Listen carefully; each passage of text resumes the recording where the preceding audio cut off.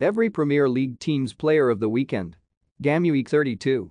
Gameweek 32 of this Premier League season saw some of the best individual performances of the whole year turned in. Our writers dished out 3 10-10s in their match ratings and a further 3 9-10s. We're sure the editors at L'Equipe are tearing their hair out. Based on those ratings, here is every Premier League team's top performer from this last round of fixtures. What we said. Had the ball in the net from a corner where he proved a menace all afternoon, but it was ruled out by VAR. What we said. His physical presence gave Villa the momentum in the first half, mopping up well and making plenty of tackles. Presence was nowhere near as domineering in the second period. What we said. Almost every clip of this game on Match of the Day 2 tonight will involve Mbeumo, who was wasteful but busy and ultimately helped turn the tide in the Bees' favor. What we said.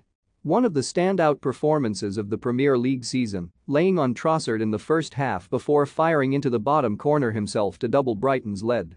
What we said. Made a few good saves. Probably the only Burnley player that didn't embarrass themselves in some way. What we said. Spotted Alonso's run and intelligently teed him up for the opener. Sent a low shot into the far corner with awesome precision from outside the box to make it 2-0. Grabbed his second by bundling in. Ran the show. What we said. Relished a return to the club where he won the Premier League, carving out several good opportunities.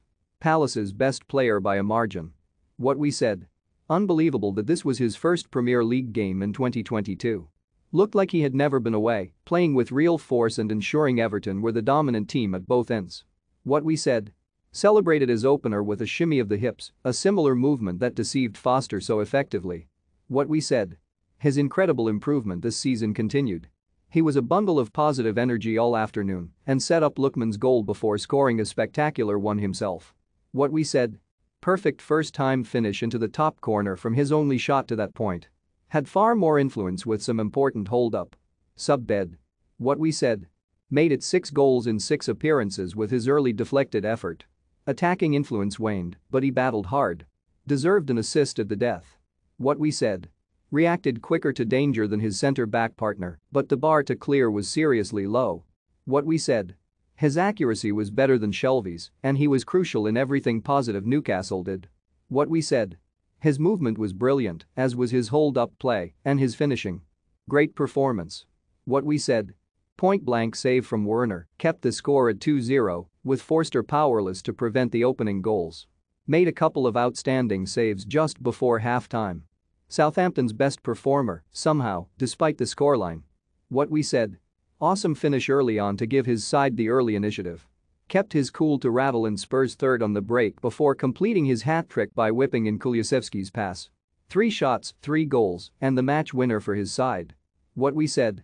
Drove up and down the pitch in a very literal interpretation of a box-to-box midfield role. What we said. Tried his best to keep West Ham's disjointed midfield together. What we said.